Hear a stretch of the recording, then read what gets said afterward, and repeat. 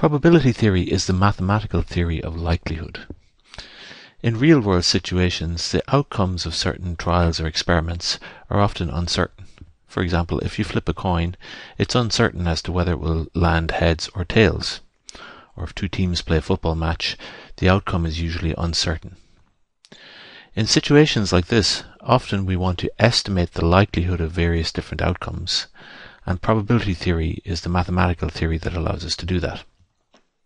In this lesson, we're going to talk about the likelihood scale, which is an informal way of talking about likelihoods of events without having to use numbers. In later lessons, we'll get into the numerical or quantitative side of probability theory, but for the moment we'll just talk about likelihoods. Let's look at some events and their likelihoods. So here are 5 different possible events with different likelihoods associated to them. So let's go through them one by one. Event A, the sun will rise tomorrow. I think most people agree that that event is a certainty. What about B? I roll a standard 6-sided die, shown in the picture here, and get 7. Well, again, I think that most people will agree that that's impossible. Event C, I flip a coin and get heads. So a standard coin has 2 sides showing heads and tails.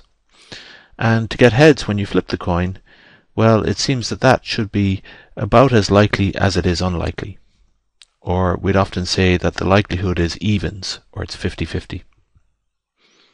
Event D, it will snow at Dublin Airport next year on December 25th. Well, certainly that's a possibility, but history would indicate that while it is possible and does happen occasionally, that it is unlikely. And finally, event E, it will rain somewhere in Ireland next year on December 25th. Well, again, it's certainly possible that that will not occur. However, given that Ireland has a fairly wet climate during the winter, it's safe to say that it's likely that it will rain somewhere next year on December 25th in Ireland. So we've gone through these 5 events and we've assigned verbal descriptions of the likelihood to each of them. We can think of these likelihood descriptions as being laid out along a scale. So here's my scale, and at one end I'll put impossible. So events that are impossible would lie at this end of the scale. And at the other end, we'll put events that are certain.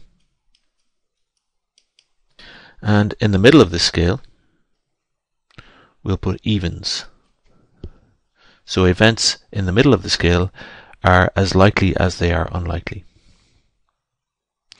So let's see where our events A, B, C, D, and E lie on this scale. Well, we say that A is certain, so we'd put A at this end here. B, rolling a 7 on a standard 6-sided die, well, that's impossible, so that goes at this end. Event C, flipping a coin and getting heads, we said that was evens, so we'll put it in the middle here. And what about D, the event of snowing at Dublin Airport next Christmas Day? Well, that's not impossible, but it is unlikely. So it might go somewhere in here on our scale. And event E, the event of raining somewhere in Ireland next year on December 25th, well, that's not certain, but it is very likely. So we'd put it somewhere here. So the events in between impossible and evens, we would call those unlikely. And events in between evens and certain, we would call likely. So this is what we call the likelihood scale. It's an informal way of classifying the likelihood of various different events. From a mathematical point of view, however, this way of talking about likelihoods is not very satisfactory. We'd like to be able to be more precise than a scale like this allows. For example, suppose that you want to pick a player to take penalties for your soccer team.